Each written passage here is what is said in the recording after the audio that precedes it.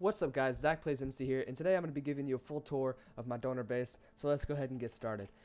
Today, I just want to show you around my donor house, show you how I have everything going. There's, the house itself, and then I'm going to show you the gold farm, and a couple secret things that I'm going to show you at the end of the episode. So, I'm going to go ahead, we're going to start off at the top here.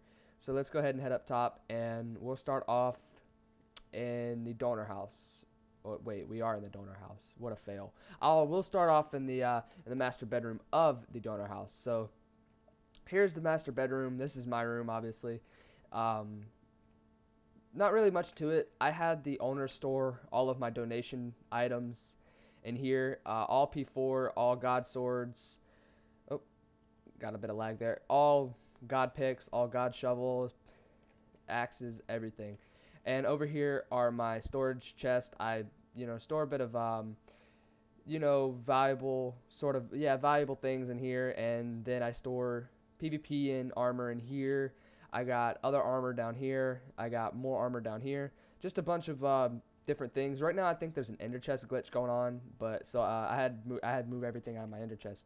So let's go ahead and move to the next room. This is a little guest room, I guess. Yeah, this is a guest room, and got a couple extra chests if you have more people that are living in your donor house. If you ever come on the server and donate, feel free to come on the server. Very fun. It's play.anar-craft.com. Anyways, let's go ahead and get back to here. We are in the bathroom.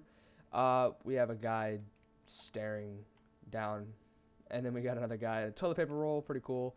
Then we got a shower over here, sugarcane, pretty cool. Then I forgot to mention this. We also got some chests. I'm pretty sure you guys noticed that. We got some chests down the middle here. Then in here, here's I think this is where my teammate that lives with me. Yeah, here's where he's storing all his stuff. This is his room. He doesn't have like a chest or anything, but he sure does store his stuff in there. And let's go ahead and move over here to the roof access. And it's snowing and raining right now. So here's the grinder. They come down, they fall. Obviously, you'll get a better look at that whenever we go downstairs. Here's the roof. We have the wheat farm right there, and a fail part of the gold farm. I had to build a whole new one. I got too lazy not to destroy that, so yeah, I got too lazy. It was just taking forever. I was like, you know what? Screw this. So I just said screw it. So here's the little balcony. There's where the real not sugarcane, skeleton farm is at. Got an ender chest, anvil, enchantment table, everything we need. Here's another balcony right here. Kind of a shitty look because it's like right into a mountain. I'm gonna be taking that mountain out one day, hopefully. Maybe the next step, maybe not on another episode. Definitely on another episode.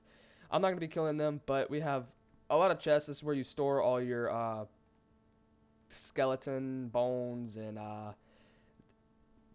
arrows, bows, whatever.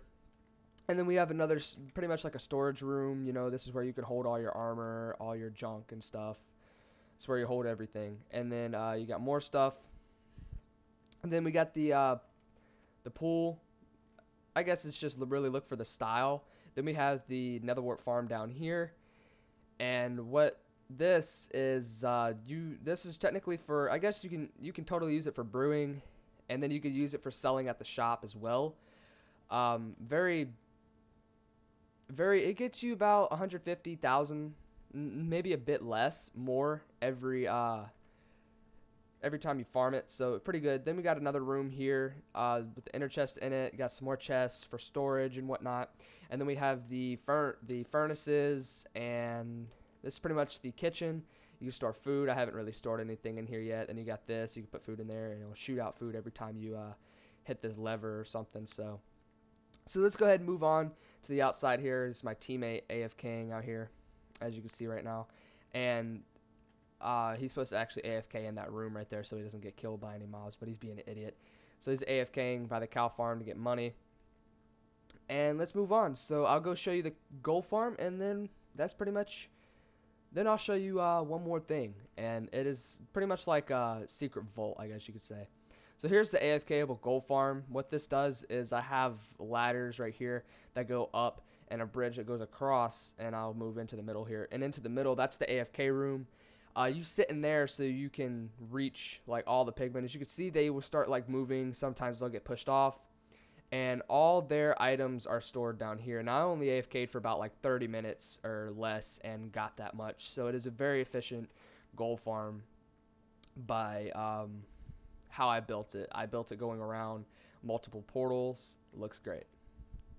Now I'm going to show you the very last thing here, and that will be pretty much it. So back to this room.